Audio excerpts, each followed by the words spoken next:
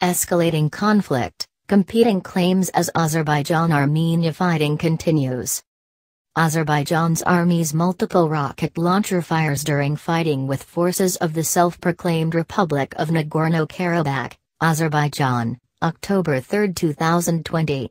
A handout photo by Azerbaijan's Defense Ministry. Heavy fighting continues in the mountainous enclave of Nagorno-Karabakh. Azerbaijan's president said late Saturday that his troops had taken a town and several villages, while Armenian officials claimed their troops inflicted heavy casualties on their rivals. Fighting broke out on September 27 in the region, located within Azerbaijan but controlled by local ethnic Armenian forces. It is some of the worst in Nagorno-Karabakh and the surrounding areas since the end of the war in 1994.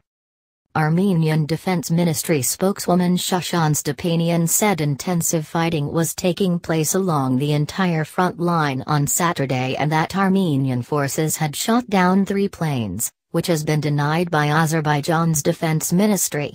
And the Azeri side criticized Armenian personnel for shelling civilian territory. The interior of a civilian house in Stepan occurred after a crossfire between Azerbaijan and Armenia, October 3, 2020. Advance in the battleground. Each side said it had destroyed hundreds of the other's tanks. The Azeri side claimed gains, and President Ilham Aliyev sent congratulations to a military commander on the capture of a Karabakh village. Today the Azeri army raised the flag of Azerbaijan in Madagaz. Madagaz is ours, Aliyev declared on social media. He later announced the capture of 7 more villages. Armenian Defense Ministry official Artsrun Hovhannisyan said the situation was changing frequently. In such a large war such changes are natural. We can take a position, then leave it in an hour, he told reporters. Armenian Prime Minister Nikol Pashinyan told his countrymen in a televised address that though the country already has significant human losses, both military and civilian, large quantities of military equipment are no longer usable, the adversary still has not been able to solve any of its strategic issues. Regional and military analysts say the Azeris lack the firepower to overrun Karabakh completely but may settle for territorial gains that will enable them to declare a victory and gain leverage in future negotiations. Nagorno-Karabakh officials have said more than 150 servicemen on their side have died so far.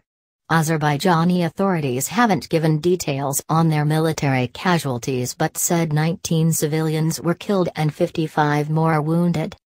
Bayram Pogosyan, a spokesman for the self-proclaimed Republic of Nagorno-Karabakh president, claimed Saturday on Facebook that intelligence data showed some 3,000 Azerbaijanis have died in the fighting.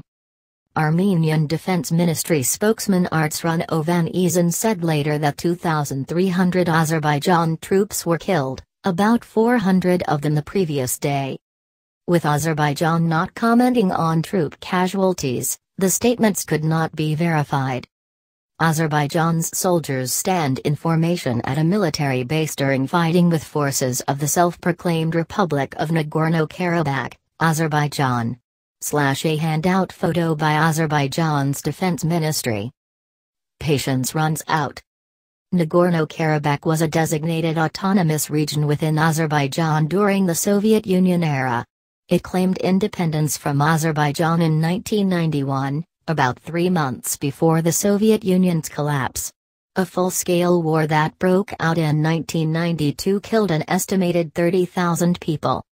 By the time the war ended in 1994, Armenian forces not only held Nagorno-Karabakh itself but substantial areas outside the territory's formal borders, including Madagaz, the village Azerbaijan claimed to have taken Saturday. Several United Nations Security Council resolutions have called for withdrawal from those areas, which the Armenian forces have disregarded. Aliyev said in the television interview that the Armenians must withdraw from those areas before the latest fighting can stop.